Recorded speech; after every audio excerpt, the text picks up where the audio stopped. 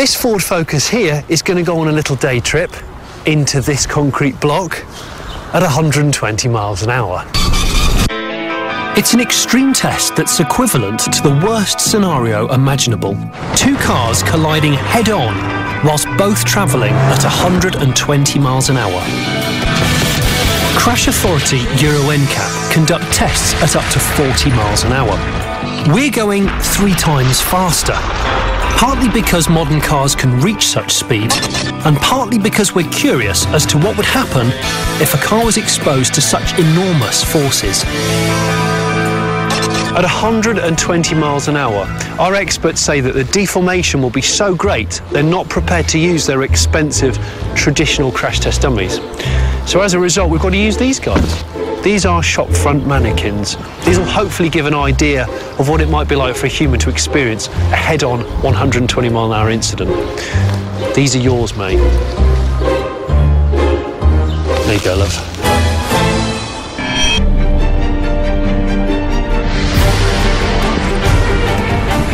As the car was wheeled into position, I had nothing else to do but watch on and wait.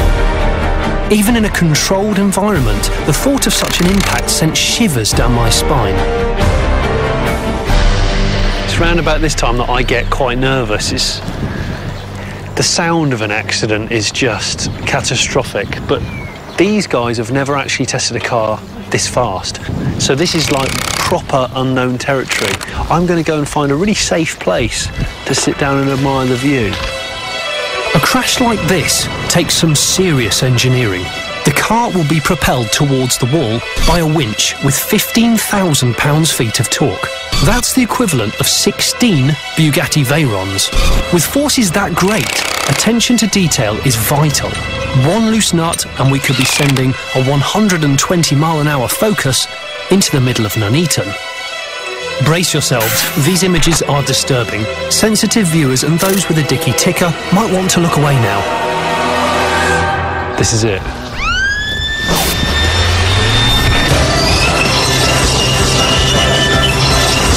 Oh my God!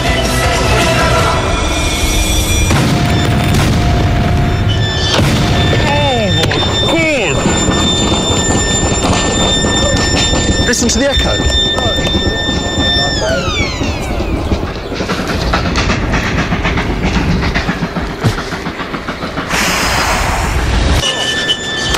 The Focus is obliterated on impact.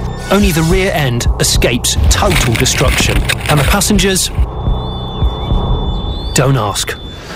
God, the hairs on the back of my neck are sharp as nails.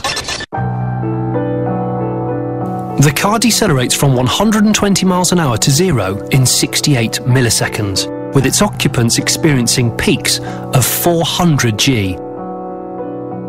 The front end hits the wall with such force that the back end rises up 90 degrees and the car is slam dunked down onto its nose.